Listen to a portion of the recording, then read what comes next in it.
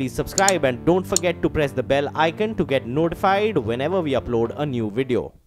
भोपाल में मूक बधिर लड़की के हॉस्टल में रेप के मामले समेत रेप की घटनाओं के विरोध में महिला कांग्रेस ने प्रदर्शन किया है। महिला कांग्रेस कार्यकर्ताओं ने शिवराज सरकार के खिलाफ नारेबाजी की।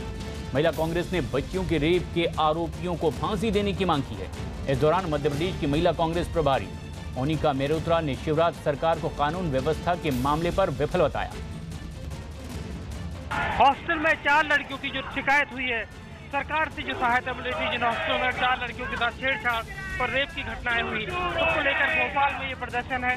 भोपाल में कांग्रेस की तरफ से ये प्रदर्शन हो रहा है और ये कलेक्ट्रेट में ज्ञापन देने आए हैं। मध्य प्रदेश रेप कैपिटल बनता चला जा रहा है। आए दिन घटना घट रही है, गली में, कूचों में, शहरों में बीत रही थी। अब तो ये नौबत आ गई है कि ऐसे गृहों में, शेल्टर होम्स में, जहाँ सबसे ज्यादा सुरक्षित महिला को फील करना चाहिए, वहाँ ये कुकर्म हो जाते हैं और वहाँ पर इस तरह से बलात्कार हो रहे हैं। इससे बदतर, इससे घिनौनी हरकत मैं कहती हूँ क्या हो सकती है इस प्रदेश की। जब आप लोग चाहते क्या हैं? चाहते हैं कि शिवराज चौहान जी नैतिकता के आधार पे मंत्री को तो इस्तीफा देंगे तो दिलवाएंगे, खुद तो इस्तीफा दे दे सीट से।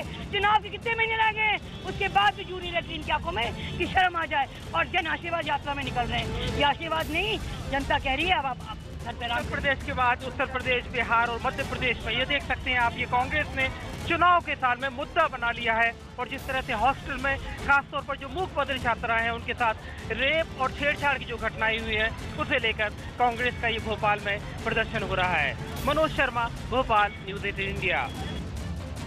जेएनयू के पूर्व छात्र उमर खालिद पर हमले के मामले की जांच अब दिल्ली पुलिस की स्पेशल सेल करेगी। उमर खालिद पर कल कॉन्स्टिट्यूशन क्लब के बाहर हमला हुआ था और इस मामले में दिल्ली पुलिस ने एक संदिग्ध आरोपी की फोटो भी जारी की है। सीसीटीवी कैमरे में कैद इस तस्वीर में संदिग्ध शख्स एक तरफ भागता हुआ दिखाई पड़ रहा है। इस बीच उमर खालिद ने कहा है कि वो इस तरह के हमलों से डरने वाला नहीं है और पहले की तरह हर मंच से आंदोलन जारी रहेगा।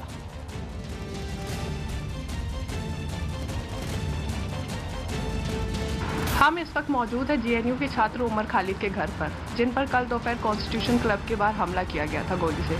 उनसे समझने की कोशिश करते कि कल आखिर हुआ क्या था। तो उमर, कल आखिर क्या हुआ था, आप क्या कर रहे थे उस वक्त? 2:30 बजे कल कॉन्स्टिट्यूशन क्लब में वो प्रोग्राम था। वो प्रोग्राम 2:30 बजे से था। मैं थोड़ा पहले पहुंच गया था, अराउंड 2:05, 2:10 के बीच में टाइम था। तो मैंने सोचा, अपने दोस्तों के साथ बोला कि चलिए चाय पी कर आते हैं। बाहर ही चाय की दुकान है। हम बाहर निकले, चाय पिया, वहाँ 10 मिनट तक खड़े थे। जैसे ही हम वापस जाने लगे तो कोई इंसान पीछे से आया, मुझे गला दबोच के मुझे ज़मीन पे गिराया और फिर बंदूक निकाल के मेरी तरफ तानने लगा। उस मोमेंट में किसी तरीके से मैंने कोशिश ये करी कि उसको मैं बंदूक अपनी तरफ ना तानने दूँ। उसका हाथ पकड़ लिया मैंने। उसके बावजूद बार बार हाथ छुड़ा रहा था, मेरे सीने की तरफ, मेरे पेट की तरफ बंदूक कर रहा था। मेरे दोस्त भी शामिल साथ में थे, उन्होंने उसको धक्का दिया। तो फिर एक समय के बाद वो चटपटा के भागा और वो भागा कॉन्स्टिट्यूशन क्लब के दूसरी तरफ। मैं भागा वापस अंदर। उस समय मुझे गोली चलने की भी आवाज़ आई, जो मेरे दोस्त ने मुझे बाद में बताया कि जब वो भाग रहा था और उसके पीछे मेरे दोस्त भाग रहे थे तो वो पीछे पलट के गोली चलाया कि कोई मेरे पीछे भागे ना।